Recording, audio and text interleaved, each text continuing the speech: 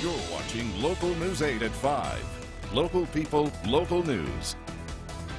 Good evening, everyone. The LDS Church in Swan Valley is on fire. It just looks terrible. The church is located off Highway 26. I think it's going to be a complete loss. Local News 8's Chris Nestman live at the fire right now. So, Chris, tell us what you know. Well, Jay and Carol, you take a look behind me. I'm not going to hold you back anymore. The entire chapel is absolutely and completely a loss. It started in the bishop and clerk's office just before 2 o'clock this afternoon.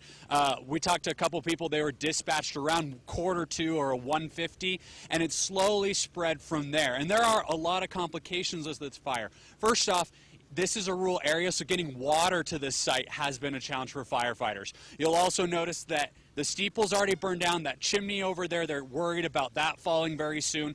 And if you look further to the left in the chapel area, they also are worried about those pine trees as those are starting to bake. And then other problems include the power lines nearby and the fact that it is just very, very cold. Currently, the temperature is around 14 degrees, give or take a few, which compounds the problem across for firefighters as they're trying to fight this blaze.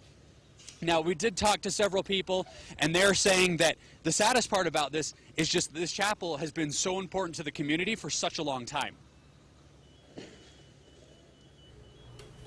Oh, that is a very sad situation there. And now, nobody's been injured, and so right. That's always good. But tonight at 10, we're going to try and figure out what that community will do because, and without any disrespect, there are a lot of LDS churches that they could share that congregation if it had happened here.